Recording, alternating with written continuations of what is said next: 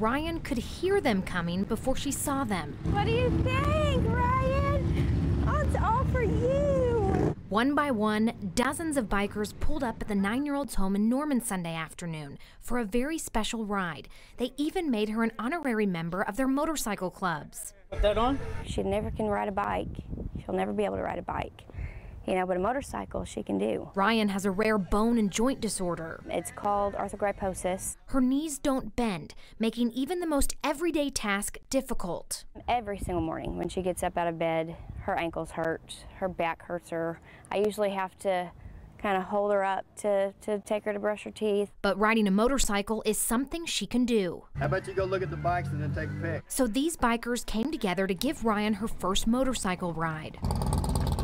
You know, I'm sure she was smiling under that helmet when she got on the motorcycle. She was a biker chick.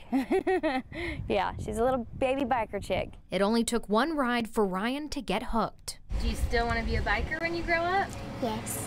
And now she has a lot of new friends who can teach her all about Harleys and Yamahas.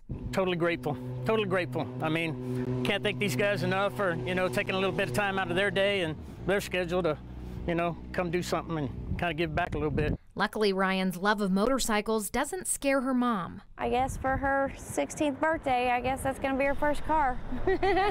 As the bikers took off, they left Ryan with enough memories to last a lifetime. That was cool because it was for me and it was just cool. Inspiring the little girl who inspires everyone she meets. In Norman, Caroline Vandergriff, Fox 25 News.